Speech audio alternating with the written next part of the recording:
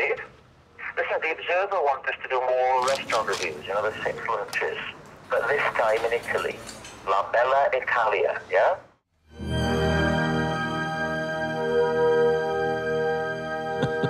That's what he does. They go and make another. It's okay, he's just doing an impersonation. It's fine.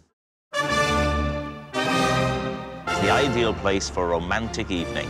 You know I'm not a homosexual, don't you? Tagliarin a ragù di carne. Grazie mille. You could have Jude Law. He hasn't aged like you and I. Well, he's balding. Yeah, but he's got that face, he doesn't. He's got that really young, bald look.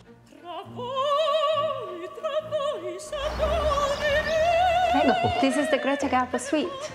Greta Garbo? Yeah, she also stays here. It's funny, isn't it? When women that age just look straight through us, don't they? The smile you get from them is the smile they give to a benevolent uncle.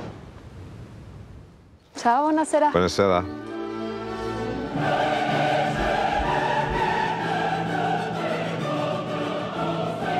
The one in the blue top looks like a younger me. He's like the best surgeon in the world. Yeah. He's been given a year with you. Yeah, thank you.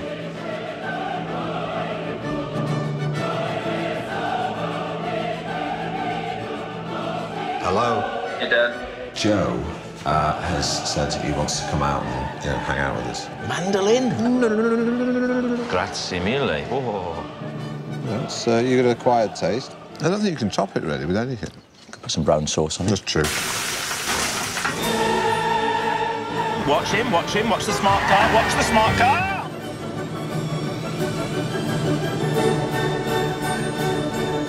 For you? Yes? That's the best plate. Best one? Wow!